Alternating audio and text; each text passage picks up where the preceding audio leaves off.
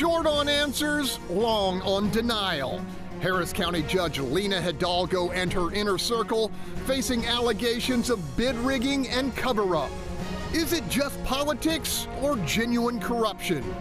In the nation's capital, a history-making Supreme Court nominee defends her judicial record.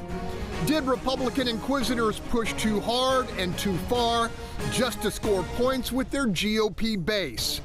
And halfway across the globe, the continuing carnage in Ukraine. Amid a military stalemate and humanitarian crisis, how long will Russia's dictator continue the senseless killing?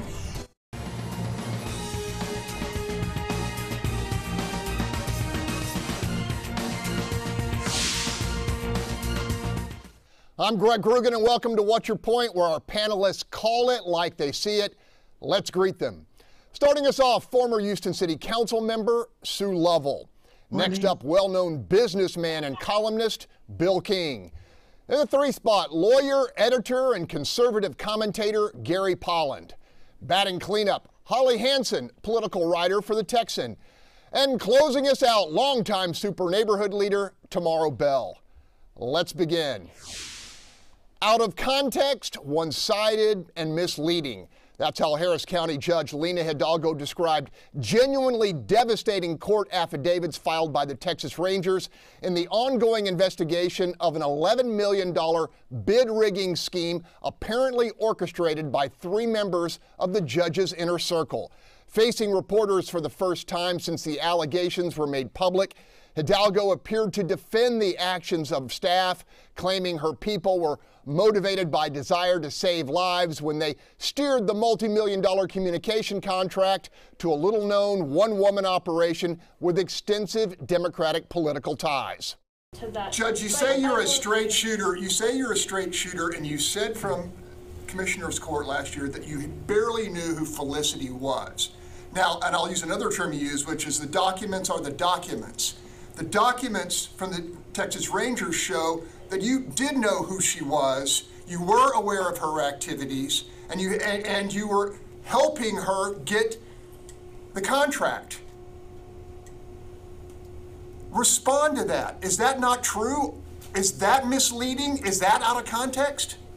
Yes, that is misleading. Then tell us how. That is out of context, and I'm afraid as much as I would like to, I can't get into how, and eventually all of the facts will be public. According to multiple legal experts, the Ranger affidavits offer what appears to be clear and convincing evidence of misuse of official information and tampering with government documents, both of which are serious criminal offenses. Panel Fox 26 learned this week that Aaron Dunn, one of the key aides implicated, left the judge's staff 4 days after search warrants were served to take a new job with the Harris County Flood Control District at a significantly higher pay. Coincidence? I'm starting with you, Tomaro Bell. You've been waiting long enough to talk about this. Coincidence? I think not. Listen, let me start with Tennessee Williams. Didn't you notice a powerful and obnoxious odor of mendacity in the commissioner's courtroom? There ain't nothing more powerful than the odor of mendacity. It stank like death. That's the way corruption smelled. While I sat there for 4 hours on Tuesday, signing up as my public citizen right to speak, and she took a break. I was starting with Mo, next was Curly, then Larry. Mo is the one who had the art in there worth over $3 million that he didn't know who it belonged to. I don't know, it like magically appeared from a leprechaun, and it's over there in a souped up, jacked up, pimped up, old abandoned equipment room. Now it's gone. And he said, oh, I bought it. I used my campaign money. Okay, Rangers, get on your job. Now let's get to Curly. Just like Greg said, she was like, I don't know who this person is. I don't know what. Come on, get real. Look, we know you knew day one. Oh, you have ethics. Oh, your ethics are above questioning. Girl, you can't even spell ethics. Then Larry, that girl, the lady used to be on his campaign. Look, This ain't over. It is not over. This is where the Rangers start. And let me tell you this, only a fool messes with UT in Texas. And I'm a Coug, and I'm so proud of y'all. I'm a Coug, but baby, you don't mess with UT. They gonna get you. All right, Bill King, you've been digging deeply into this. What's your take? Well, one thing I think is worth noting is that Dunn is the person in the affidavits who is identified as having talked to the Texas Rangers and told them that he thought that the contacts with Elevate Strategies prior to the RFP being issued was, quote, inappropriate. And so, again, it hardly seems like a coincidence that he suddenly moved out of the county judge's office at I think about a $15,000 pay raise, as I recall from looking at the documents. You know, when I was watching that press conference, which frankly was just painful, and by the way, I was so proud of the Houston Press Corps. I mean, Greg, you were there, but there were also all the other, I mean, everybody was just pushing back in a way that we rarely see the Houston Press Corps do. So congratulations to all you guys on that. Yes. But I couldn't help but thinking about that Groucho Marx saw about, are you going to believe me or your lying eyes? I mean, the documents are just so patently clear. This was a big rigging from the beginning. Now, exactly what the legal consequences are, I don't know. And look, when Lena Hidalgo came out and said she wasn't going to accept campaign contributions, I commended her for that. I wrote about it in my column. When she gave back money to a strip club owner, the only person I know to ever do that, you know, I said how great it was. And even though she has her own problems, I thought at least, you know, this is somebody that's trying to be ethical. But this is just awful. I mean, it's just terrible. And I just don't know how she ever recovers from the loss of her credibility. All right, Holly Hansen, you've been covering this issue. What's your take? Well, I thought that press conference was really stunning myself. And it was interesting to note, too, that she took time to do that in the middle of a public meeting of the Harris County Commissioners Court, where, as Tomaro mentioned, people were waiting to speak. There was I think, 306 items on the agenda that day that needed to be gotten through. And as some of us know, those Commissioners Court meetings stretch out for quite a long time. But this is, you know, this is so concerning. I think, too, if you read through those affidavits, there's not only evidence of bid rigging, as you know, we use it at that term in the non-legal term, if you will, but there's also possibly the situation where they created the project for Felicity Pereira. It seemed like they were trying to come up with something to give her. And that, I think, is even more concerning in some ways, to think that, you know, we're looking for a way to favor a friend. And that's, you know, that's problematic. I don't know, like Bill said, you know, yeah, what are the legal consequences? I'm not sure at this point. One hopes there will be some political fallout from all of this. Rico Suave. This could be a Rico case. Hey, everybody, we're going to hear from Sue and Gary on this topic, so don't panic, you guys. I know y'all want to talk about it. Coming up, the misery of a violated Ukraine continues, along with the deeply inspiring courage of its defenders in the face of Russian brutality. In our Sunday survey, we're asking viewers if they would support U.S. military intervention if Vladimir Putin resorts to chemical weapon attacks against civilian targets.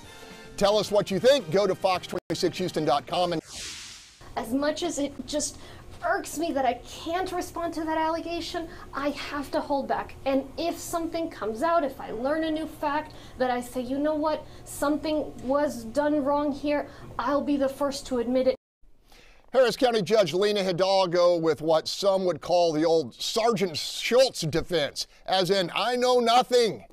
Panel, here's the bottom line. Assuming crimes were committed, and it appears they were, if Hidalgo knew she was complicit, and if somehow she didn't, should her leadership and management be labeled incompetent? I'm starting with you, Gary Polland.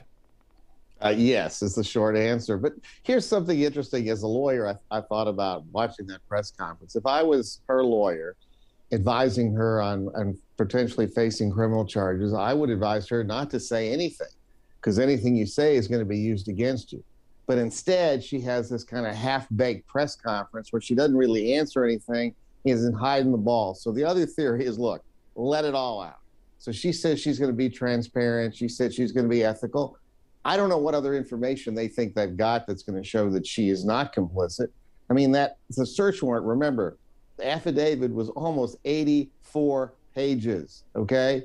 There was a lot of work done. And the other thing I've heard from my sources in the DA's office, that's not the first search warrant. There's more warrants coming. Exactly. The agents are going to be visiting other people and other agencies to get more information. And I believe somebody's talking already to the feds. I mean, to the state. And I will tell you, Lina Hidalgo is walking dead as a candidate at this point. I don't think it's going away. This is all self-induced.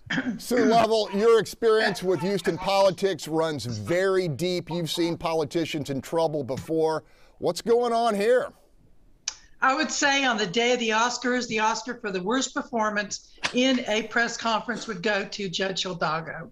I mean, whoever told her to go out there was giving her bad advice. And if she was doing that on her own, it just shows that her decision-making is not good, which she's really begun to demonstrate as the judge. I want to go back to Mr. Dunn. If you remember where he started, he was the consultant on the $20 million hospital that was set up during COVID, advising Judge Hidalgo. That's where he came in. And then when it didn't work out, oh, guess what? He got a job in the judge's office. Yep. So now this happens and he gets to move on to the flood control and make more money. I mean, that you talk about something really that really stinks. I think Judge Hidalgo is in a lot of trouble, and I think this is gonna be like the Hallmark investigation. It'll be the gift that keeps on giving. All right, Bill King, real quickly, what should we be looking for in the next few weeks in this case? Well, I think it'd be interesting to see what additional subpoenas come out. Now, as far as I know, we don't know exactly how these subpoenas were leaked. That's kind of unusual. And so whether the next one will be or not, but if any more subpoenas come out, but frankly, I'm kind of like with Gary, my sources at the DA's office indicate that we could be hearing about some indictments very soon on this. They may be plea bargains because I don't think there's any doubt that somebody is cooperating with the Rangers in the district attorney's office right now.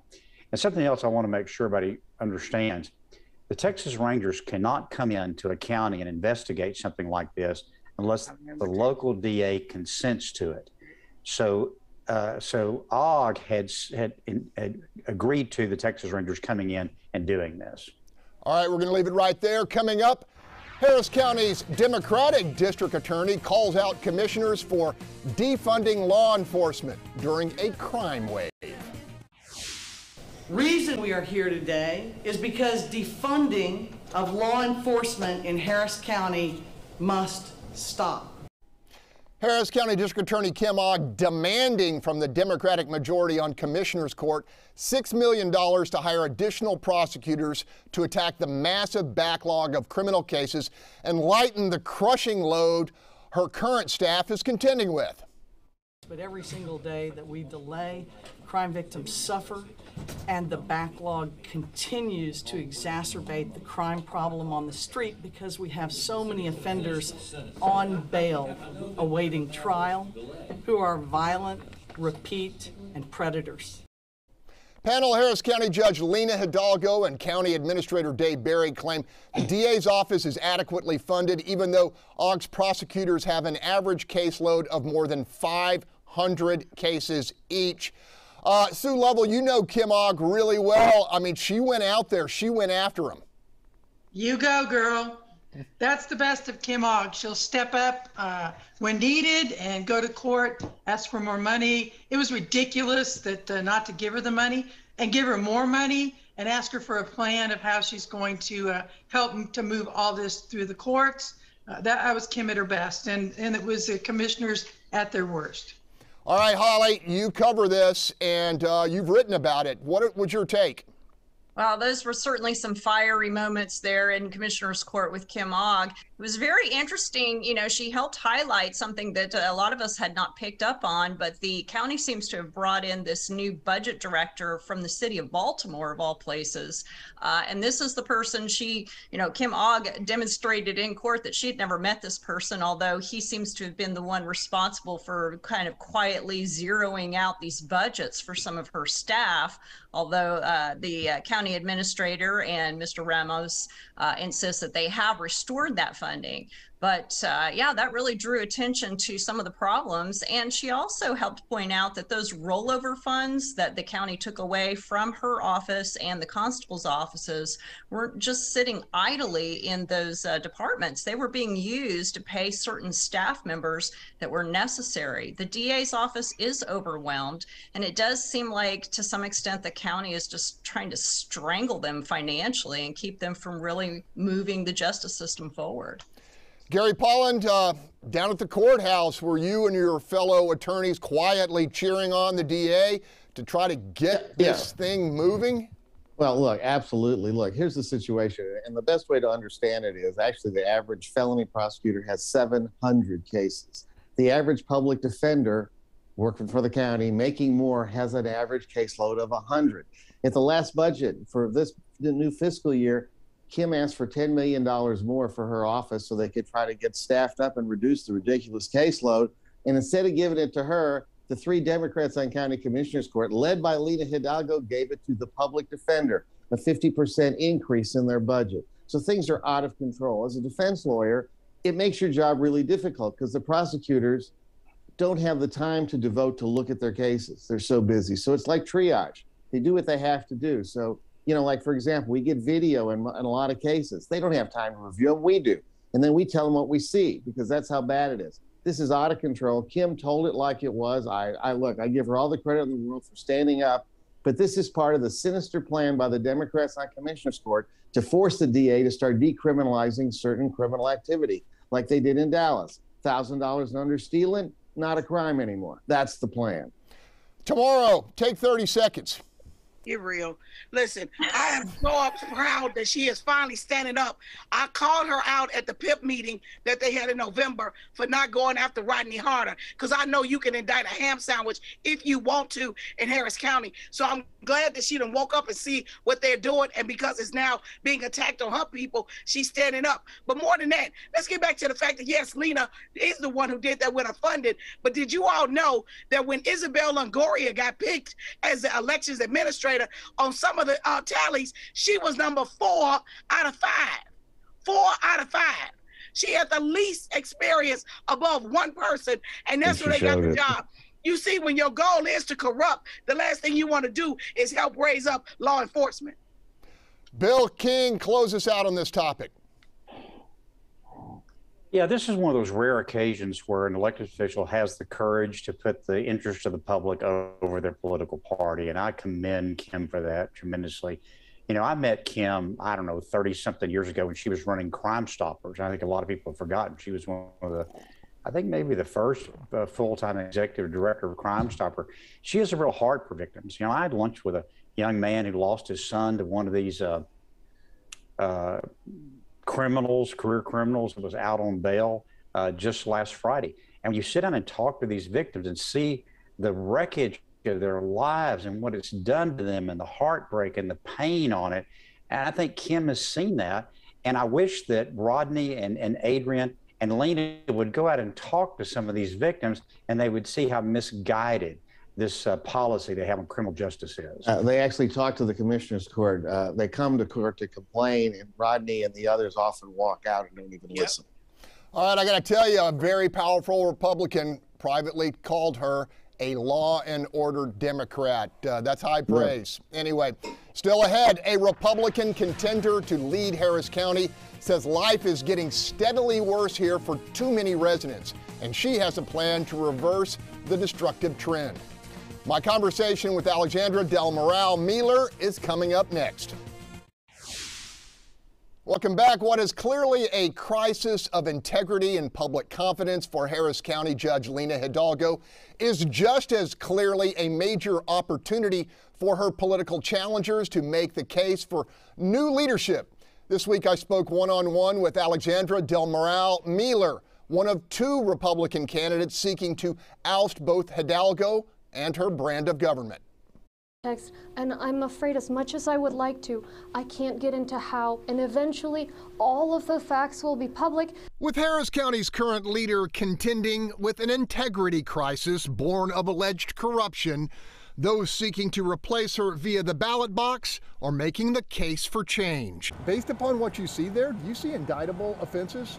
Absolutely. It's hard to not see that at least somebody's going to jail, and clearly the Texas Rangers thought so too. Aside from the COVID communication bid rigging scandal, top Republican vote getter Alexandra Miller believes residents should reject County Judge Lina Hidalgo because the incumbent hasn't delivered fundamental public safety amid an ongoing violent crime wave. So we seem to always have money for what I would call these social priorities. We doubled our public defender's budget, but we just had our Democrat DA begging for $6 million. So when you have a budget over $3 billion and you can't find $6 million for law and order when we now lead the nation in homicides, that's not a revenue problem, that's a problem with your priorities. And what I'm so scared about is that in mass, our law enforcement's going to walk out. And I think that's a real possibility if we put another 4 years of this kind of government. A combat-tested bomb disposal expert with degrees from West Point and Harvard, Miller contends the badly bungled March 1st primary election provided additional proof of what she calls faulty leadership. Right, and that's placing partisan preferences over competency. So our election administrator is a great example. It wasn't just that they picked an appointed official and took it away from elected officials. It was that they chose someone who had never run an election before, right? What was the competency? What was the skill set? It was political connections. And that's why we were the only county out of 254 that failed to deliver votes in 24 hours, something that we'd done since the 1960s. Miller believes a majority of Harris County residents truly feel their lives have gotten worse, not better, with Hidalgo at the helm of government.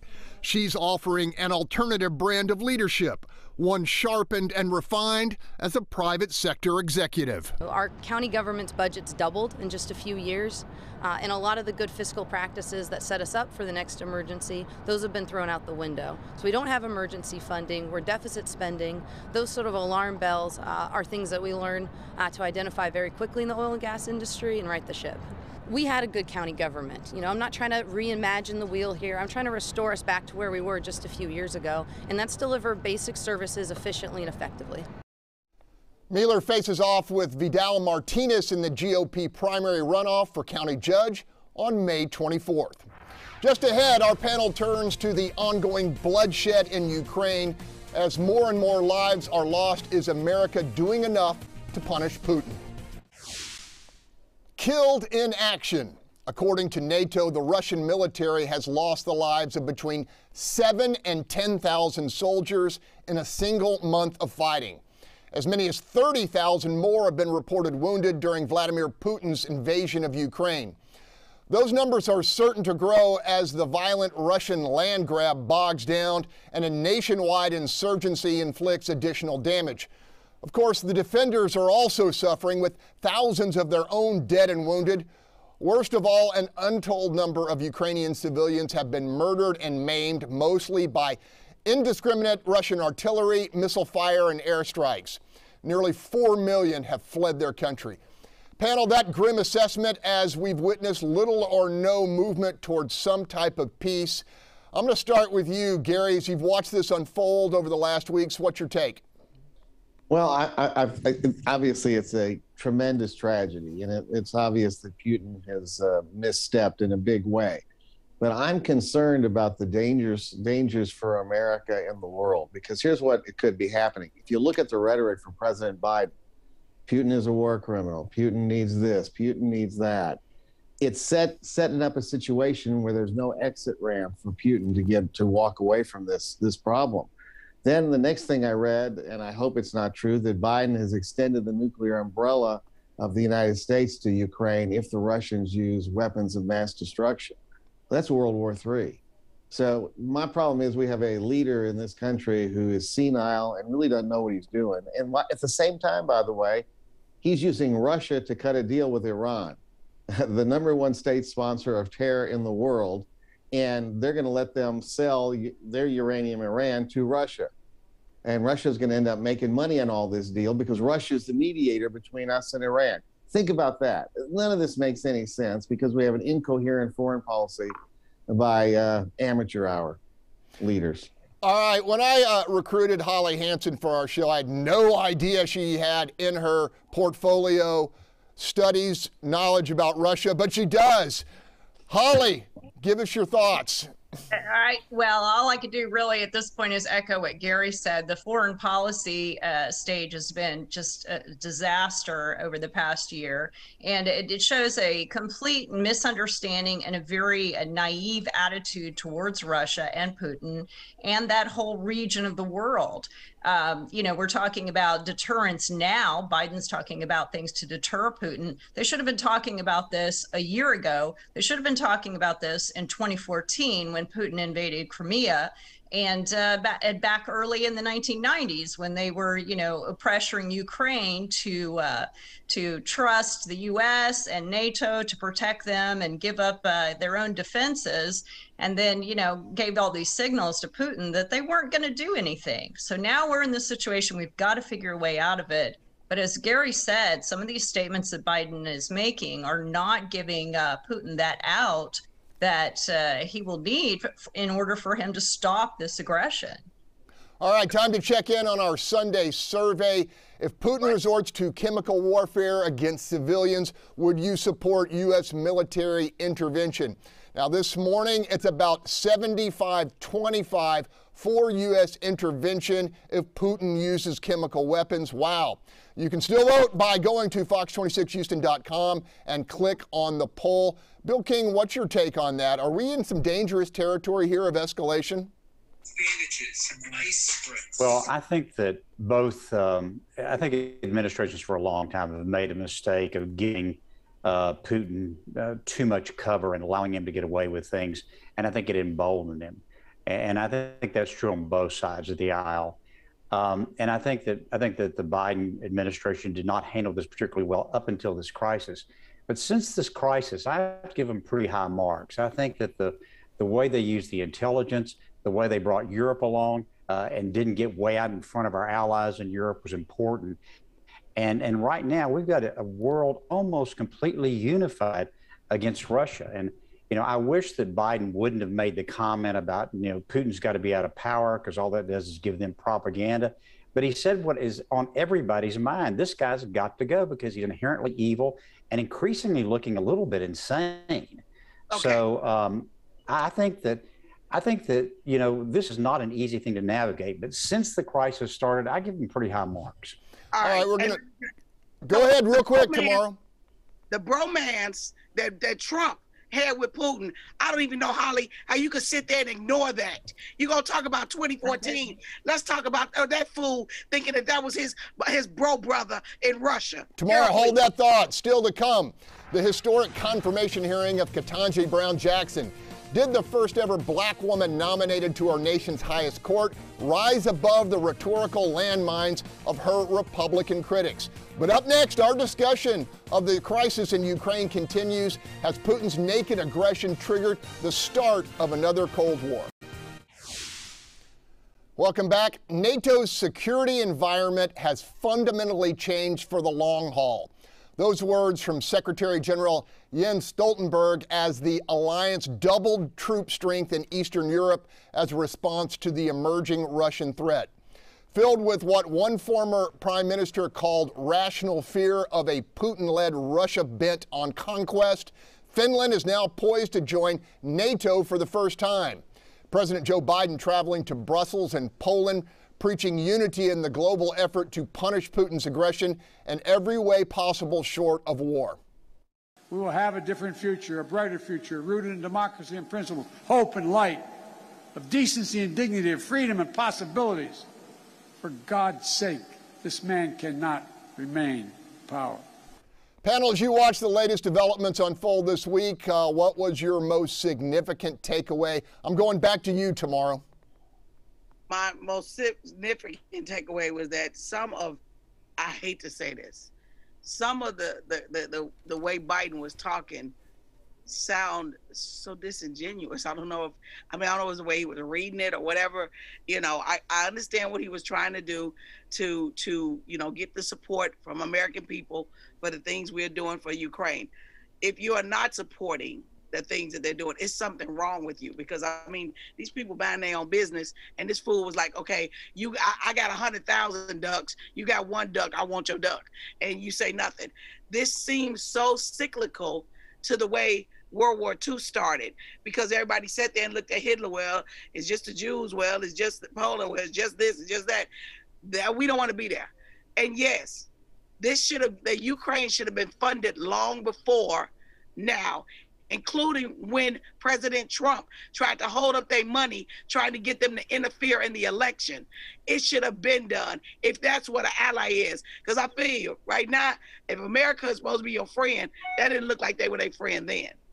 All right, Sue, I know you prefer to talk about local and domestic issues, but you are raising a lovely granddaughter. And these are serious events. What's been your take this week?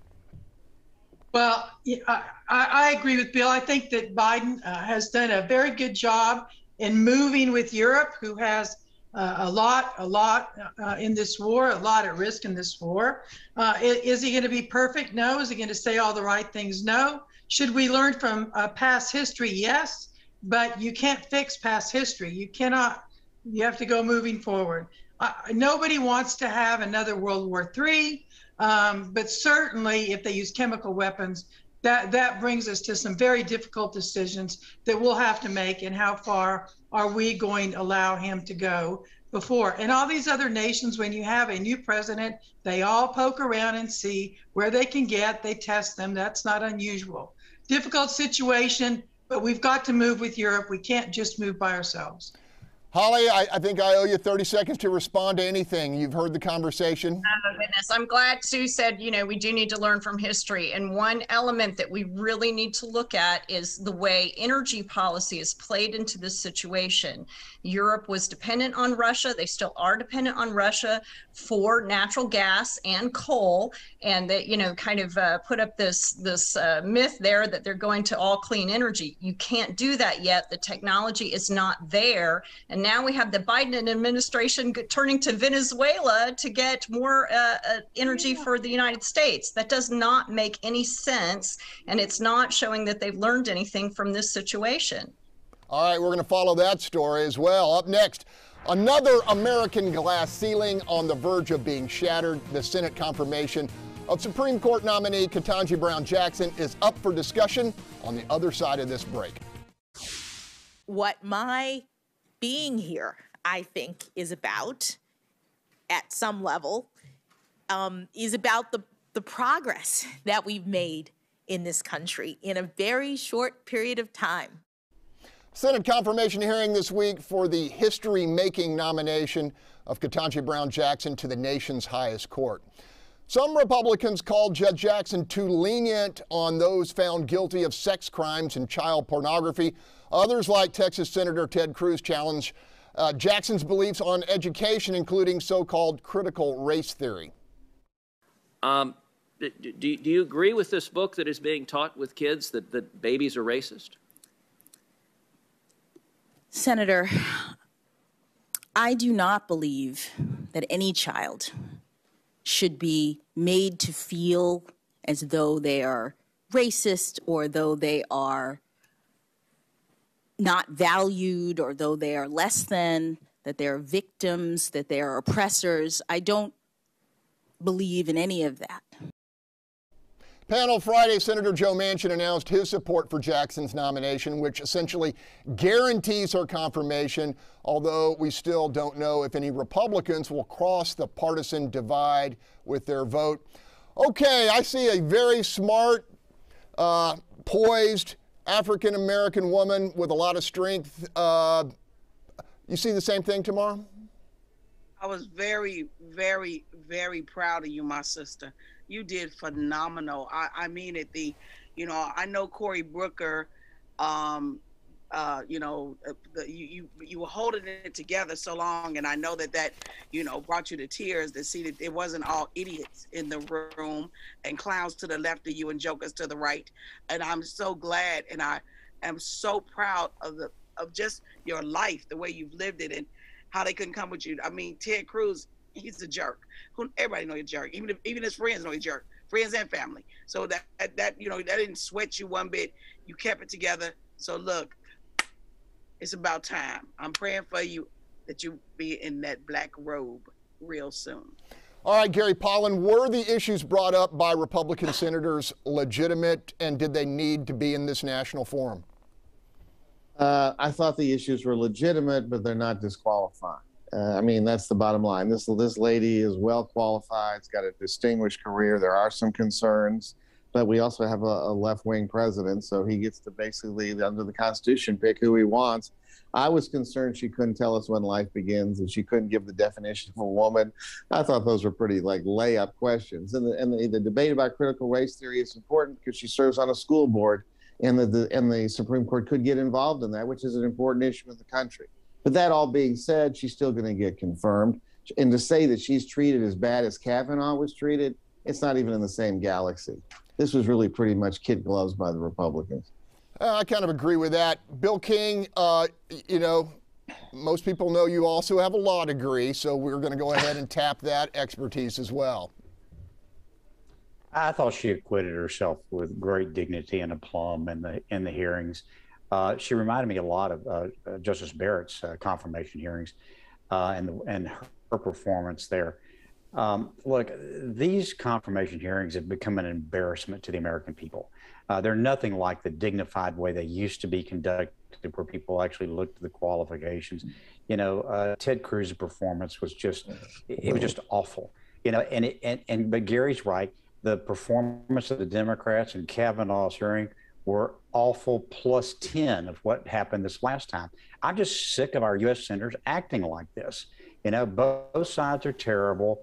Please at least dignify the American people with some, a real hearing. All right, Sue Lovell, you know a little something about busting glass ceilings, so I'd like to get your take on this. I'm so glad that I am able to see this moment in history and sit with my granddaughter on my lap and explain to her why this is so significant and emotional. She's so well qualified. She did so well. I'm so proud to have been a part of her getting there. And I can't wait to watch the vote and watch her sworn in. All right, we're going to get Holly's take in overtime. Still ahead, there's a brand new contender in the race to lead the city of Houston. My in-depth conversation with former council member Amanda Edwards is coming up. And now there are three. The developing race to be Houston's next mayor has a new entry and its first female candidate. Amanda Edwards is joining a field which already includes State Senator John Whitmire and former Harris County Clerk Chris Hollins. I spoke with the former city council member about what's driving her desire to lead our community into the future. In order for you to really have a sense of what the people in the community need, you have to be present. Amanda Edwards has never seen public service as a pathway to elected office, but rather elected office as a force multiplier for greater service. I'm announcing my candidacy to be the next mayor of Houston in order to do just that. A former city council member, our residents have had enough stress. And candidate for U.S. Senate, Edwards has spent years proactively walking door to door on hundreds of Houston streets, gauging need, helping where she can, and most of all, listening. In order to lead, I firmly believe you've got to not just elevate and hear the voices of the people, but you've got to really understand and be present in their community. So I love to come out in neighborhoods. I didn't, as a city council member, just want to be someone who governed from City Hall. To me, good governance means bringing City Hall to you. An attorney with deep knowledge of public finance, Edwards says her goal, if elected, will be delivery of core fundamentals as a springboard for a Bayou City citizenry that's both thriving and united in the future. I don't know anybody who doesn't want economic opportunity. I don't know anybody who doesn't want housing. I don't know anyone who doesn't want good schooling. These are all things that I think we can unite around in terms of fixing the challenges and owning the solutions to that as a community. Within the recently renovated Harvey and freeze-damaged home of an elderly Houstonian, the whole ceiling had caved in, whom Edwards felt compelled to help, the candidate pledged to close the governmental cracks so many of her neighbors have fallen through. If we're not reaching out and making it less overwhelming for them, then they're not going to get the help that they truly need. And our city cannot survive that way with people being left behind. Up next, is America really ready for a new era of higher times? This week's scheduled House vote to legalize marijuana is front and center when we return. It's happening. The House of Representatives is set to vote this week on legislation which would legalize marijuana consumption in America. A similar bill passed back in 2020, but Republicans were in control of the Senate, so it didn't advance. Of course, that's changed, triggering a sharp rally for cannabis-related stock this week on Wall Street. Panel, while it still faces a very long road to President Joe Biden's desk, what do you make of this latest development? A quick take, Bill King. So you will never meet anybody that's more anti-drug than I am. I think they're one of the great scourges of mankind. I think there's been more misery visited on the human race by just about anything else in the history. And by the way, I include in that alcohol and nicotine when I say drugs. However, it is clear to me that the criminalization of drug use, and especially marijuana, has far more harm than it's done good. This is a case where the cure is worse than the disease. We need to keep working on mitigating the effects of drugs, but putting people in jail is not the way to do it. Gary Polland, with decades practicing in criminal courts, do you agree with Bill? Yeah, I don't think it should be. I think it could be decriminalized. My concern is like Bill's. I mean, illegal drugs or these kind of drugs are bad, just like prescription drugs. If you're not told a doctor to take them, are bad. And there's scientific proof that marijuana use by young people is bad for their brain development. So those are all concerns we have to deal with, just like alcohol is bad when teenagers drink and they shouldn't. So it just creates, we solve one problem, but we create new problems. The only positive would be, I anticipate Texas would get a lot of tax revenue out of the legalization of marijuana. Sue, about 20 seconds. I'd have to get your take on this. Sure. I think it's time to decriminalize marijuana. Look, it's being sold. At least we have more control over it, as we did after Prohibition with alcohol. And yes, there would be a lot more revenue that could come that we actually could pour back into some drug prevention programs. All right. I think we're just about out of time, so I'm going to say thanks for joining us. The conversation continues on a national level next with Fox News Sunday. And we'll keep talking right here with Watch Your Point Overtime, streaming on fox26houston.com and on our Facebook page. From all of us here, have a safe and healthy week.